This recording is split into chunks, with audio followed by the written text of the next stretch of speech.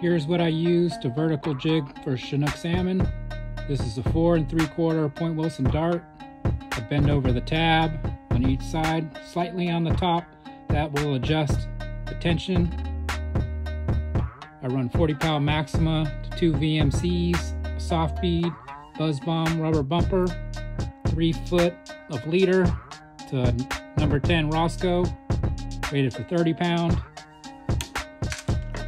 I like a Abu Garcia line counter 5500. Even though these things wear out pretty fast, still a good option. Matched up with a Penn Rampage, 6'6", rated 2 to 5 ounce. This is the lightest setup. I use it more than I use a Shimano Travala with a 300. This would be my go-to setup right here.